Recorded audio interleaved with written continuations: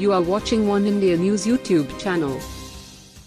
Mumbai's 17-year-old opener, Prithvi Shaw, on the 5th of January, hit a century to join an elite list of cricketers that includes batting legend Sachin Tendulkar. The right-handed Shaw hit 100 against Tamil Nadu on the 5th and final day of their Ranji Trophy semi-final to become the 13th batsman from Mumbai to reach the three-figure mark on debut. Shaw, as a 14-year-old, had smashed a world record 546 in a Harris Shield school match in Mumbai.